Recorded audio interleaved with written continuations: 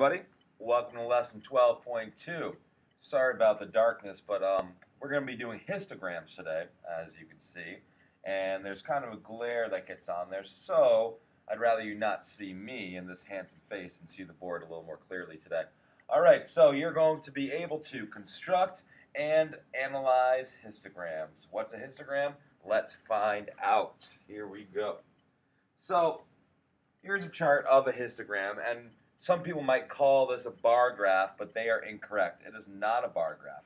And if you can't read these words, or if you don't want to listen to me talk, this is on page 872 in your book.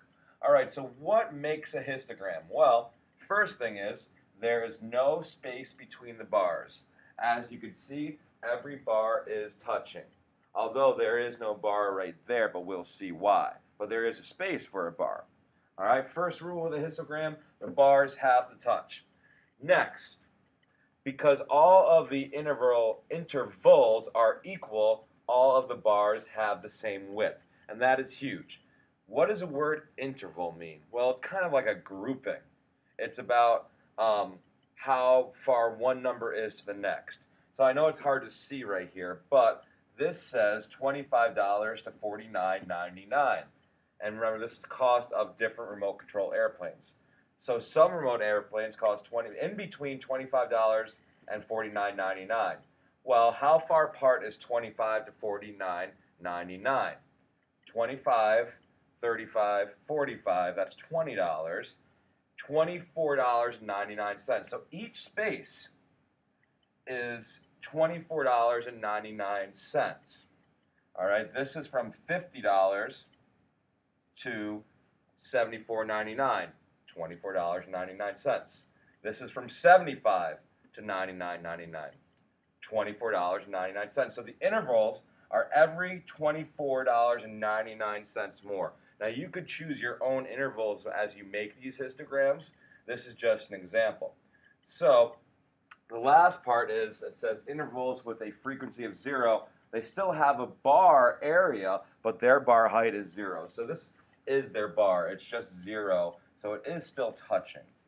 All right, so remember, intervals are huge with this because all the intervals have to be the same. All right, not meaning the numbers are the same, but how far, the distance. $24.99, $24.99, and so on and so forth, the same thing. All right, here we go.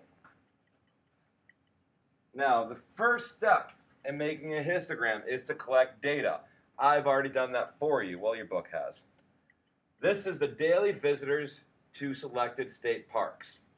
All right, so on one day there was 108 visitors. Another day, 209, 171. If I'm looking at all this data, my lowest number is about 108. My highest number is 382. So I can make intervals. Now, what would a smart interval be? Now, a histogram, I don't know, you might want to have like 6 to 8 bars on there, maybe more. You don't want to go too crazy. So I'm not going to do intervals of 10 because then that just wouldn't really work or make sense for me. I'm probably thinking we'll do intervals of 50. So any numbers between 100 and 150 could be one of our bars. Numbers from 151 to 200 will be another one. All right, so let's see what the book actually did. Well, actually, before we can make those, we have to organize our data. So step 1 was collect data, and that data is always collected for you in your book. Step 2 is organize your data with a frequency table. So as you can see, the book chose to do intervals of 49. All right, so, or 50, sorry, intervals of 50. Because 100 to 149 is 50 numbers. All right, so from that table, there was 2 between 100 and 149. Let's check out those 2 again. So 108, and let's see if I can find the other one. You guys probably find it before me. There it is, 137. Those 2 were for my first interval. All right. My next one, so there's only 2 from 100 to 149. I only had 2 frequency. That's why it's a frequency table. My next one was from 150 to 199. I actually had 7 of them. I'm not going to go back on the last page and find all of them, but as you can see, there is a bunch between 150 and 199. There's one, there's one, there's one, and there's more of them. There's 7 total. All right, so when you do this, it might make sense for you to circle them or cross them off as you go so you don't repeat any numbers, just like we did the last chapter. So looking at this table, we did tallies over here as we went along. All right, I already did this for you. It was done for you. They went tallies as they went along. But then they added them up and got all of our frequencies. So when we make our histogram, the numbers between the interval between 200 and 249 will be the highest. It'll be up 8. All right, it happened 8 times. So this is what is in your book.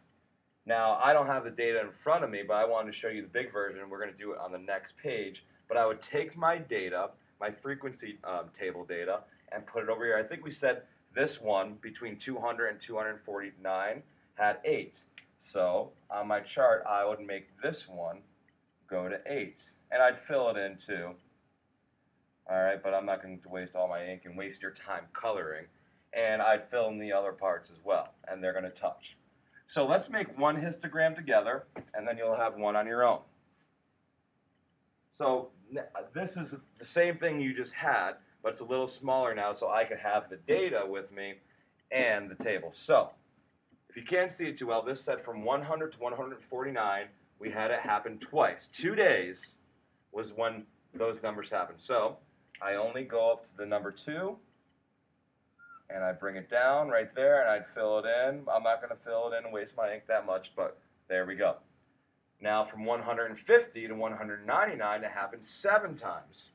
So on my histogram, I have in between frequencies in between 6 and 8, so 7 would be right in the middle. So I'm going to remember they're touching, so I'll make sure they still touch. Should be about halfway, and I'd fill that in as well. Blah, blah, blah. Next one, 200 to 249, we had 8 of them. So I go to 200 and 249, bring this all the way up to 8, make sure I bring it down, color it in, yay. All right, from 250 to 299, we had how many? Just 1. The rest of them are just 1, so that's pretty easy.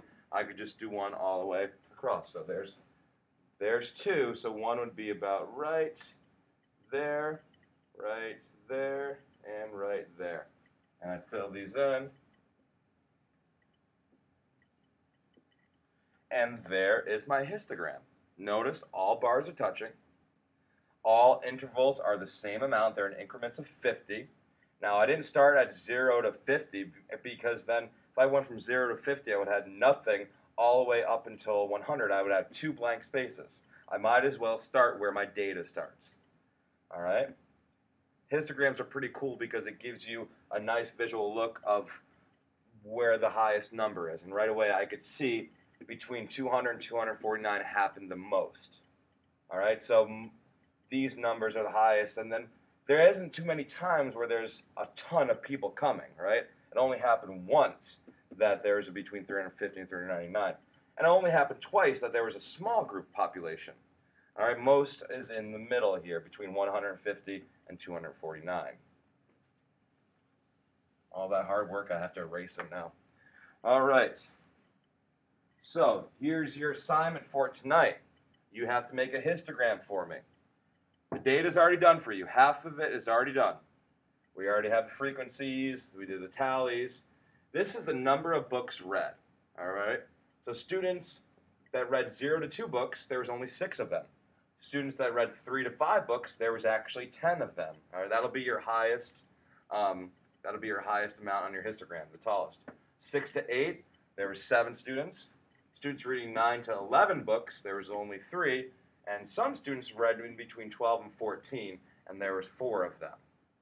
All right, so you're going to want to make intervals of, let's see, we did 50 with those numbers. Looks like you're doing, oh, they already gave you the intervals, right? They're doing intervals of 3. All right, so 0, 1, and 2 means 3. 3, 4, and 5, all right, 6, 7, and 8. So these will be on your bottom. When you make your histogram, these will be on your bottom, and the frequencies will be going up and down. So these numbers, all right, you're probably going to want to count by twos. So you might have 0, 2, 4, 6, 8, 10, maybe even 12, so that you can show where your last one goes to. All right, so try it out. I hope you find success. If not, we'll go over tomorrow, and I will see you soon.